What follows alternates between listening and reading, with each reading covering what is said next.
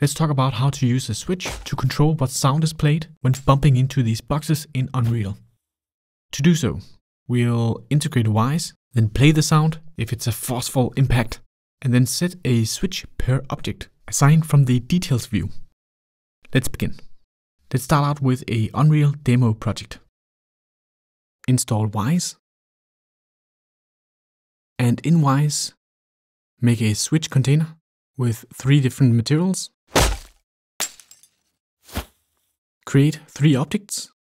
Now, I want each of these objects to use the same blueprint, so they'll have the same basic properties. But I want to be able to assign individual switches to each of them, so they produce different sounds when I bump into them. So head into the blueprint. Start off by detecting whether a collision is above a certain threshold, and then post the event. The switch, on the other hand, only needs to be set one time. So from the Event BeginPlay, make a set switch and reference itself. Now we could just assign the switch here, but that would make all the objects have the same switch, since they are all using the same blueprint.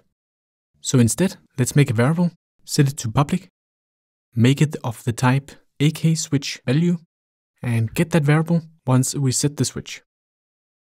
Okay, let's compile and take a look at it. Notice how you've got a cool selector on each object. And when you bump into it, each of the objects have their own sound due to the switch container routing the event call to the correct Sound SFX. That's it.